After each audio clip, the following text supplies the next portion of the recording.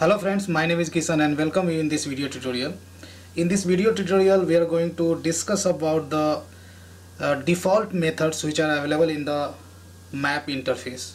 So if you look into the JDK 1.8, then you can see a lot of default methods have been added in JDK 1.8 version. So let's press Ctrl Shift T and try to search for the map which is available in the package. It's called java.util, and if you press Ctrl O, then you can see the list of methods which is available in the map interface. So you can see a small sign over here.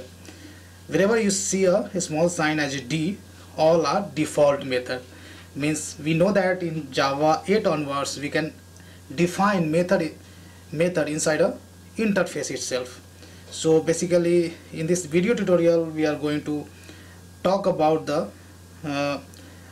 some default methods, and I would like to start from the first default method, that is called getOrDefault.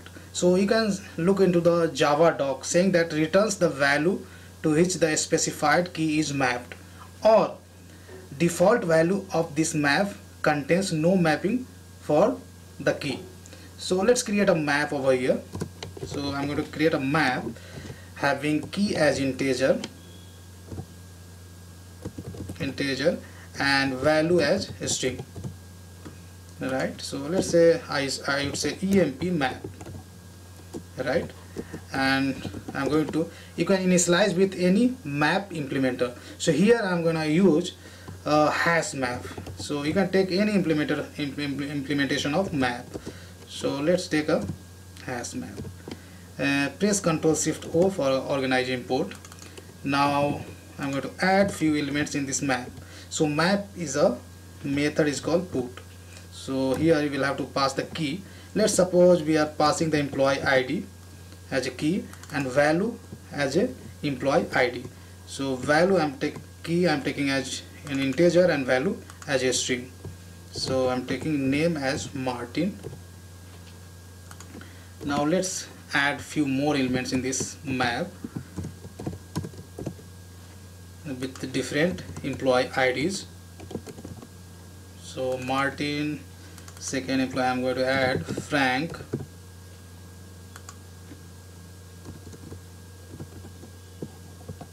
and Andrew. Now I want to show you how we can make use of getOrDefault.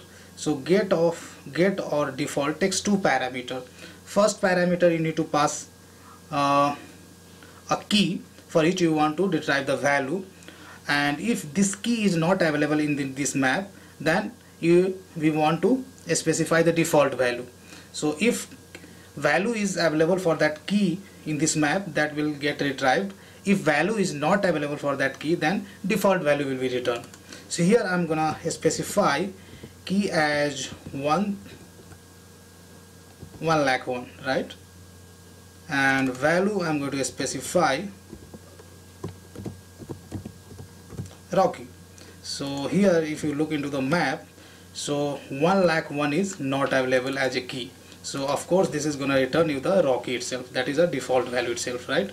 So I would say result, and if you try to print result, then let's see what we get.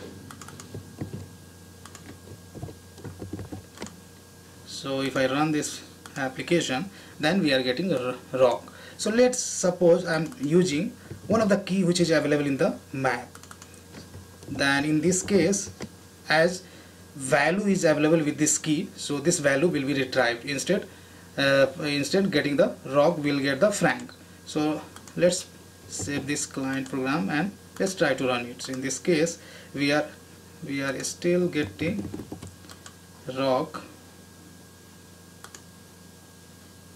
So here key is available, still we are getting rock. That was not supposed to happen.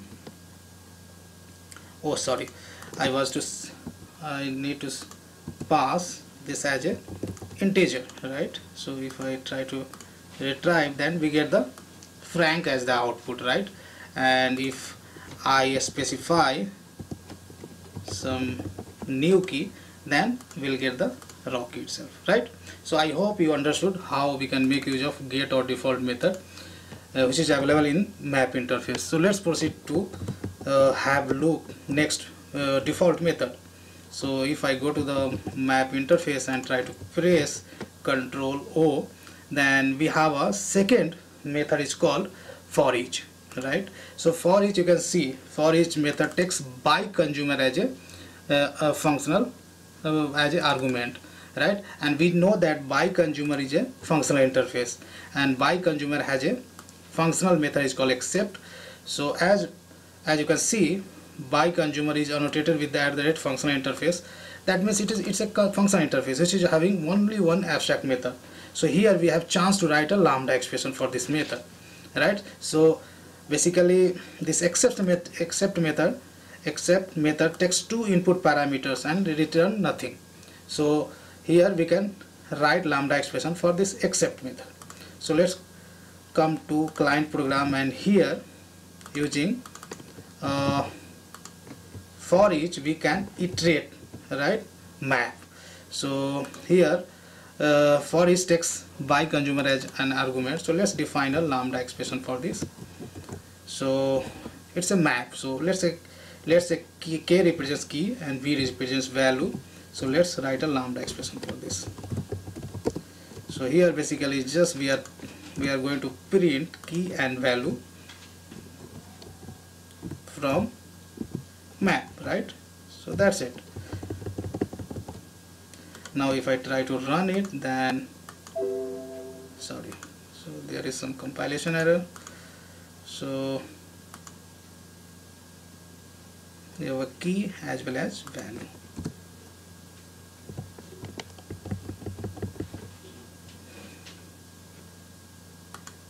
System.out.println key. I want to, so is there any,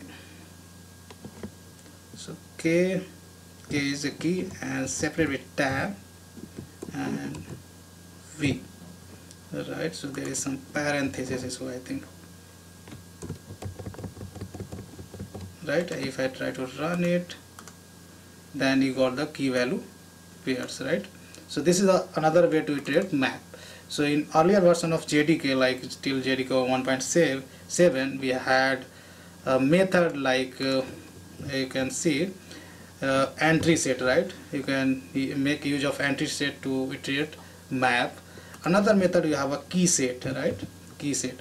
This will give you the set of keys from the map, and you pass every key to the map and you get the corresponding value, right? But Java 8 onwards we can make use of the forEach loop to iterate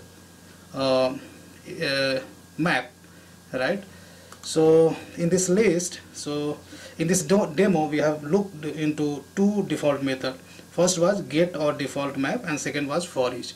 In next video tutorial I'm gonna look into next default method, so please be with me over there.